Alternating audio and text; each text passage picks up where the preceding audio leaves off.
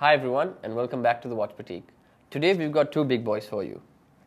First up, the Patek Philippe Nautilus 5712 in the blue dial. The Nautilus is perhaps one of the most iconic watches in the watch space today, not just from Patek's catalogue, but in the entire watch market itself. Against the Patek today, we've got the AP Royal Oak 15407 ST Skeleton. Let's start with the AP because it's my favorite out of the two. This watch has a fair few nicknames for itself. The Skelly or the Skeleton most famously, as well as the double balance. You guys will see in a second why it's called the double balance, but just to go a few specs of this watch real quick. This is a normal case 15407, so it runs from the 15400 family. It's got the 41mm case with the usual Royal Oak bracelet. That's probably one of the best bracelets in the industry.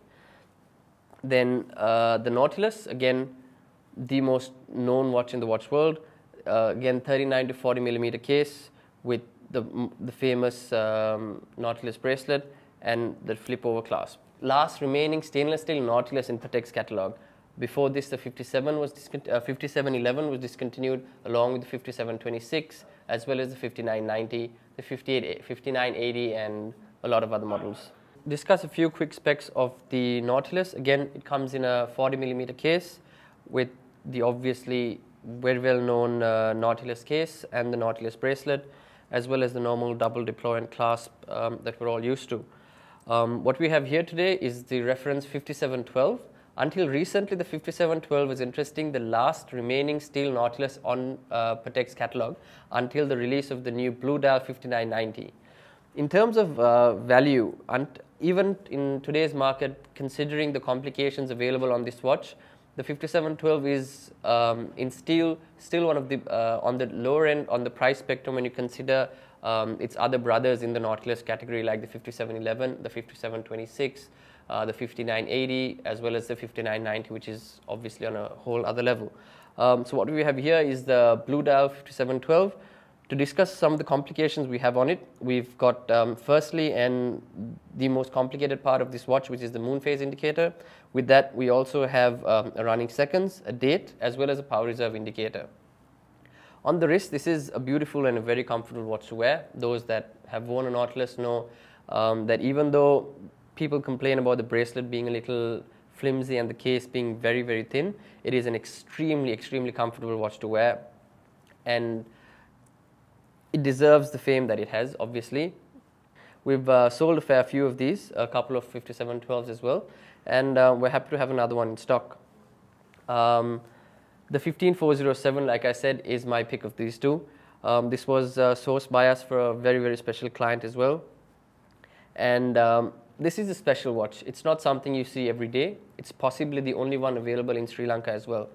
So what's special about this watch is that usually on most APs or traditional watches, you find the clear case back is where you get to see the inner workings of a watch, where you get to see the movement. But in this case, obviously, it's a skeletonized dial, so you see the entire movement from the front of the case. For this specific model, AP actually designed the movement from the front to the back, therefore exposing most of its most beautiful characteristics on the front. The most important part obviously being the double balance that's encased full 18 karat rose gold. Other than that, this watch is pretty much a Royal Oak that we all know and love, the 41mm case, the bracelet and the double deploy and clasp that we're all used to. It's an amazing watch. It's not something that everybody understands, but it's surely something that you need to see and feel to appreciate the beauty of. Speaking of a watch that not everybody understands, is a wild contender I'd like to enter into this battle, is the FV Jaune Elegante. Now, a lot of people, I mean, what we usually associate with luxury watches are obviously mechanical, automatic timepieces. But what we have here is probably the coolest and the most complicated quartz watch available on the luxury watch market, made by the infamous FV Jaune himself. Not going to talk too much about this because this video is supposed to be about the AP and Patek. But if you don't know about FV Jaune, you should really look into them. Look into the Elegante. It's a beautiful watch. It's It's not just a run-of-the-mill quartz watch that we are used to seeing in some of the watch markets, but we'll have a video on this soon as well. Hope you enjoyed that one. I certainly did. Thanks for watching, and we'll see you in the next one.